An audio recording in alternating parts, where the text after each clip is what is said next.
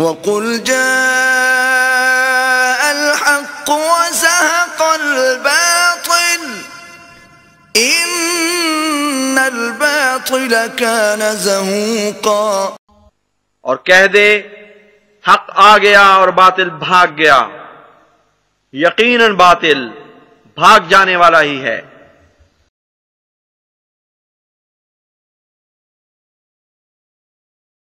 औज़ु बिल्लाहि मिनश शैतानिर रजीम, बिस्मिल्लाहिर रहमानिर रहीम। मोहतरम नाज़रीन, खाकसार डॉक्टर मोहम्मद याहिया फैज़ान ख़त्म नबूवत ग्रुप की जानिब से आपकी खिदमत में एक दफ़ा फिर हाज़िर है। प्यारे भाइयों, हमें उम्मीद है कि आपने ये जो दो मुकज़्ज़बीन हैं और मुकफ़्फ़रीन हैं और बहुत बड़े झूठे हैं, इनकी कोई वीडियोज़ पहले ज़रूर देखी होंगी। इनमें से एक ये हैं जनाब शहीर सियालवी साहिब। आए दिन झूठ पर मबनी वीडियोज़ बनाते हैं, न अल्लाह ही जाने इनके क्या इरादे हैं और इनके असल अज़ाइम क्या हैं। बज़ाहिर ये लगता है कि ये कोई सियासी शख्सियत बनना चाह रहे हैं, ठीक है जी। और ये दूसरे मुकज़्ज़ब हैं जनाब इरफान महमूद बर्क साहिब, जो कि कुछ साल पहले मुर्तद हुए थे और झूठ बोलने में और लंबी छोड़ने में ये भी जनाब अपना आसानी नहीं रखते कोई। हाल ही में इन लोगों ने एक वीडियो इन दोनों ने मिलके अपलोड की है और बेशुमार झूठ पहले की तरह बस ज़बानी कलामी बस बोलते गए हैं, ना कोई हवाला ना कुछ, बस बोलते जा रहे हैं और ये समझते हैं कि बस ज़बानी बातें करके ये अवाम को, पब्लिक को धोखा दे लेंगे।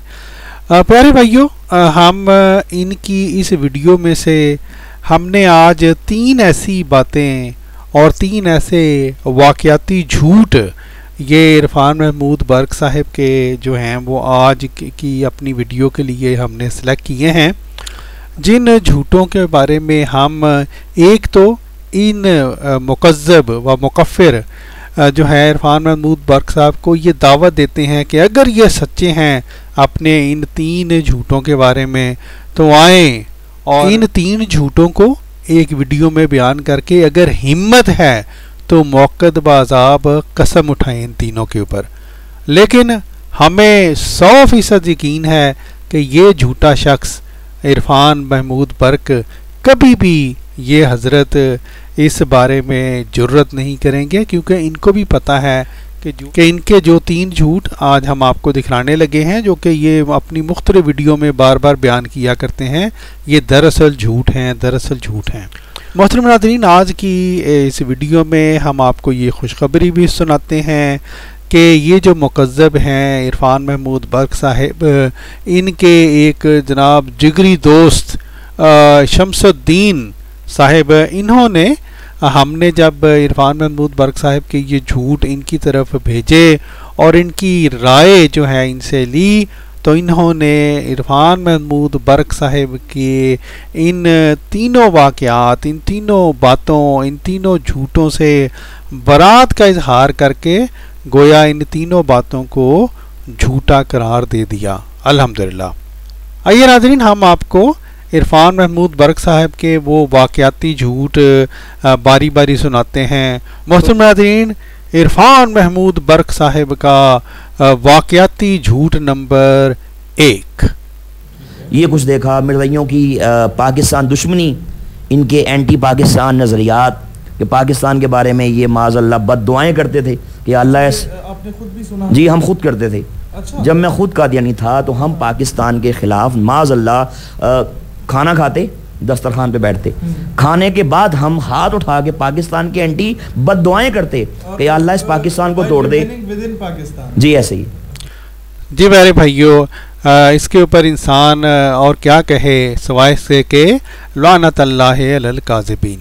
ये इस झूठे शख्स ने ये सरी झूठ बोला है और हम तमाम अहमदियों को तो पहले ही पता है कि इस शख्स ने झूठ बोला है, लेकिन आज हम इस मुकज़्ज़ब शख्स के जिगरी दोस्त की गवाही और इजहार बरात इसके इस झूठ से आपको दिखलाते हैं।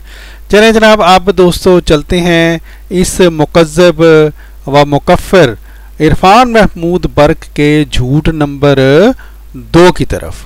मिर्ज़ई चूँकि इनका कादियान में इनका जो इनका ददियाल है, मेन मरकज़ इनका वही है, बेस वही है ना, तो ये कहते हैं इनकी कब्रों पे अगर आप जाएं ना, आज से कुछ अर्सा पहले चनाब नगर साबिका रबुआ में इनकी कब्रों पे ये तख्तियाँ वेज़ा थी कि जब पाकिस्तान टूटेगा और ये अखंड भारत बनेगा, हम अपने मुर्दों को यहाँ से निकाल के कादियान ले जाएंगे। और माज़अल्लाह चूँकि इनका ये मजहबी कीदा है, इसलिए हर मर्दई की बचपन में उसकी गुट्टी में एंटी पाकिस्तान माज़अल्लाह उसको नजरियात दिए जाते हैं। जी मेरे भाइयों, तो ये भी इन्होंने बिल्कुल ही झूठ बोल दिया है कि गोया जो तमाम कब्रें हैं वहाँ रवा में, वहाँ उनके ऊपर ये तख्तियाँ लिखी होती थी कि अखंड भारत बनेगा तो हम ले जाएंगे। ये जनाब इरफान महमूद बर्क का ये था झूठ नंबर 2। अब सुनिए दोस्तों, इरफान महमूद बर्क साहब का झूठ नंबर 3, ये बहुत बड़े जनाब छोड़ने वाले हैं, बड़ी लंबी छोड़ते हैं। अब ये देखें ये कितनी लंबी छोड़ रहे हैं। कि बेस में मुनाफकत है कि आप ज़ाहिरी तौर पे मोहब्बत से मिलना है भाई, लेकिन दिल में नफरत। मैं छोटा था, मेरे घर में एक दफ़ा मेहमान आए मेरे दादा अबू से मिलने के लिए, तो दादा ने कहा कि जाओ दादी से कहो कि शरबत बनाए और ये बताना कि गैर अहमदी आया, यानी कि मुसलमान आया, और मुझे कहा कि कहना वो भी शामिल करना है। अब मैं उस वक्त 6-7 साल मेरी उम्र, छोटा था, जहन में मेरे कई शकूक व शुबात, कई सवाल उठे। दादी से आए, कहा कि दादाबू ने कहा कि एक मुसलमान मेहमान मिलने आया है, शरबत बनाएं और उसमें वो भी शामिल करें। अच्छा, दादी ने क्या किया कि गिलास के अंदर शैतान का शरबत डाला, उसको मिक्स किया, उसने यूं करके गिलास पकड़ा और यूं इस तरह करके ना मुंह इस साइड पे करके उसमें थूक दिया और जल्दी से चमक से मिक्स कर दिया कि कहीं मैं ना देख लूँ। अब मैंने देख लिया, मैंने कहा दादी आपने ये क्या किया, आप तो बड़ी गंदी हैं। अब बच्चा बच्चा होता है ना, मैंने कहा आप तो बड़ी गंदी हैं, आपने शरबत के अंदर थूक को शामिल कर दिया। दादी ने कहा चुप, अपनी ज़बान पे ताला लगा लो, किसी से बात मत करना, तुम बड़े नन्हे हो, तुम छोटे हो, तुम्हें पता ही नहीं है। कहा कि ये जो मुसलमान हैं हमारे दुश्मन हैं, ये आज के दौर के अल्लाह के नबी, आज के दौर के अल्लाह के रसूल, नाउज़ बिल्लाह माज़ अल्लाह मिर्ज़ा कादियानी को नहीं मानते, इसलिए ये हमसे इनसे नफ़रत का, गुस्से का, बुग़्ज़ का इजहार इस तरह करते हैं कि हम इनके खानों में, इनके पानियों में, इनके शरबतों में हम गलाज़त डालते हैं, हम पेशाब के कतरे शामिल करते हैं माज़अल्लाह।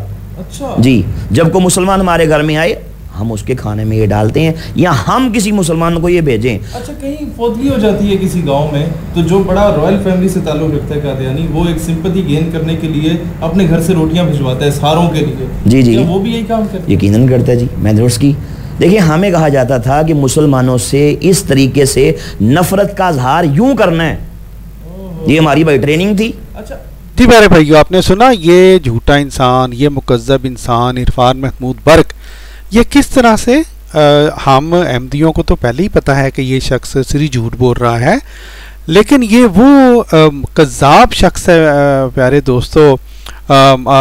माजरत खा हूँ इस शख्स को ये लक़ब देते हुए, लेकिन जो हकीकत है वो मैं आपको बतला रहा हूँ, जो कि सवाए इसके कोई और मकसद नज़र नहीं आता कि ये जमात अहमदिया के जो पहले ही पाकिस्तान में हालात जो हैं वो कुछ ठीक नहीं हैं, उनमें मज़ीद आग छिड़कने के लिए, अहमदियों के ख़िलाफ़ नफ़रत भड़काने के लिए और अहमदियों का सोशल बाइकॉट जो है उसको प्रमोट करने के लिए ये शख्स जानबूझकर इस तरह के झूठ घड़ता है।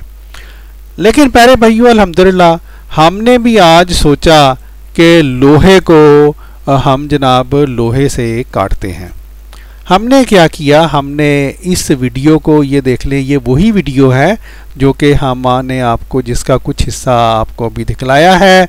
रहीम जी, शहीर भाई बहुत शुक्रिया, अल्लाह ताला आपको जी। तो इस वीडियो को प्यारे भाइयों हमने को इन्हीं इरफान महमूद बर्क साहिब, इन्हीं बहुत बड़े झूठे और कज़्ज़ाब शख्स के जिगरी दोस्त शमसुद्दीन साहिब को भेजा और हमने उनको कहा कि इसको सुनकर कॉल कीजिएगा लेकिन जल्दी। इस पर उन्होंने कहा जी, आज उन्होंने हमें कहा कि जी सर जी सुन ली है। तब हमने उन्हें कहा कि आप ये जो इन्होंने 3 बातें इस वीडियो में की हैं, इन पर तबसरा फरमा दें। मिसाल के तौर पर, क्या आपके वालिदैन के घर में भी खाने के बाद पाकिस्तान मुखालिफ दुआ की जाती थी? नंबर 2 ये, क्या रब्वा की तमाम कब्रों पर कुछ अर्सा कबल तक ये लिखा होता था कि जब अखंड भारत होगा तो हमारी लाशों को कादियान ले जाकर दफनाया जाए। और तीसरी बात ये कि क्या आपके वालिदैन और रिश्तेदार भी खाने में पेशाब वगैरह मिलाकर गैर अहमदियों को पिलाया और खिलाया करते थे। और फिर हमने उनको ये कहा कि जनाब हम आपके जो जवाबात हैं इंशाल्लाह हम आवाम को दिखलाएंगे। और साथ हमने उनको ये कहा कि हमें उम्मीद है कि आप सच फैलाएंगे और झूठ को पनपने नहीं देंगे। इस पर वो जनाब फरमाने लगे कि मैं सफ़र में हूँ, कश्मीर की वादी में हूँ। तो हमने कहा कोई बात नहीं जनाब, आप फ़ोन कॉल ना करें, आप बेशक ऑडियो में रिकॉर्ड करके भेज दें।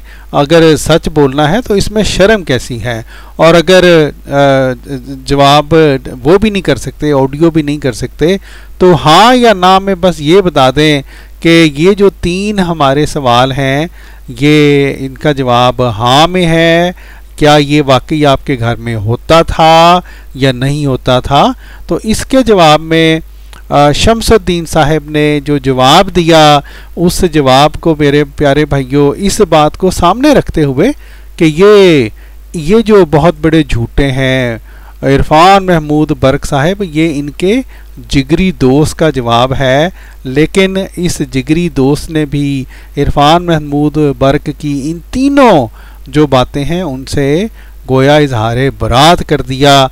ये लिखा मैं सफ़र पर हूँ और हर बंदा कौन, यानी इरफान महमूद बर्क, यहाँ पे बात हो रही है, हर बंदा अपने कौलो फेल का जिम्मेदार है। अगर उन्होंने ये बात की है तो उनसे सबूत मांग लें। शुक्रिया। क्या मतलब?